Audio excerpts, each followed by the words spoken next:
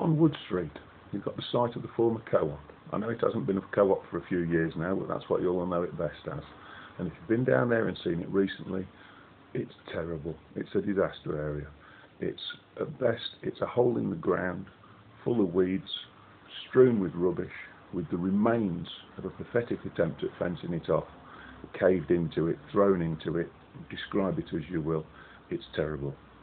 I don't want you thinking for a second that I haven't tried to do anything about this.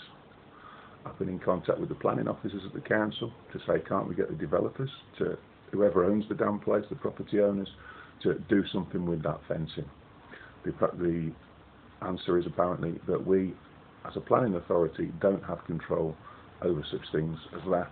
We can ask them nicely, and if they don't want to do it, they don't have to. Asking nicely clearly doesn't work. The Health and Safety Executive based in Birmingham is the next port of call. I've contacted them. I've been contacting them since it started looking like an eyesore, basically. Chasing them. They apparently have got better things to do. They haven't phrased it quite that way, but nothing has changed on that site. Very difficult getting updates off them, but I do continue to be persistent, and I will continue to chase up that site. It's not only an eyesore, it's dangerous. I was up there myself a couple of weeks ago. It was quite windy. We had a really windy day. I was up there then. And I was down one side by the flats, there's an Armco barrier, and I was standing by that. Now, I'm on the thick end of 18 stone, and the wind nearly pushed me in. So, you know, children playing in the area, and there are children in those flats, have got to be so careful.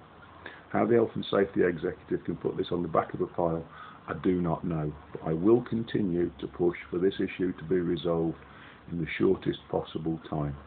Just wanted to keep you up to date on that. Thank you for watching.